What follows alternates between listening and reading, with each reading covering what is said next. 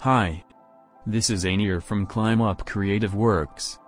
Today we are going to learn how to create a mock-up design for a bottle.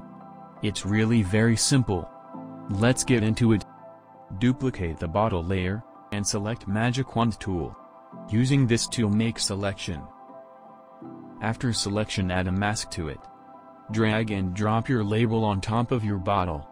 Here I already bought the label image into it. Right-click over the label and select clipping mask in it. Using transform tool, adjust the label to the bottle.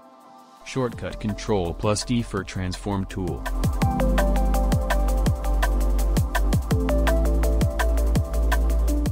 Right-click on the label and select blending options. In blending options, adjust whites in the underlying layer.